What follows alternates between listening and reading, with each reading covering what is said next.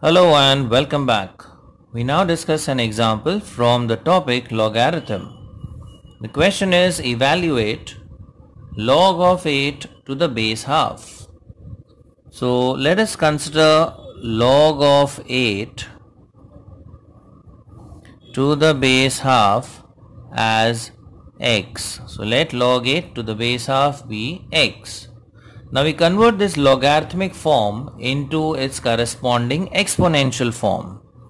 So therefore we obtain 8 is equal to, now this base gets transferred onto the right hand side. So 8 is equal to half raised to x. Therefore now 8 could be expressed as 2 cube and half could be expressed as 2 raised to minus 1, the whole thing raised to x.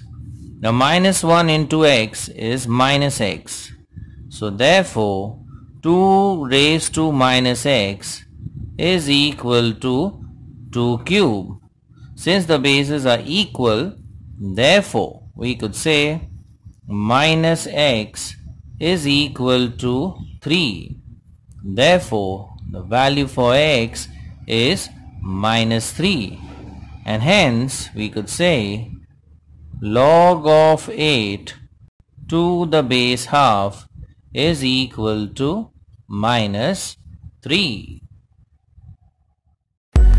Like it, share it, and subscribe to our channel for more such interesting videos.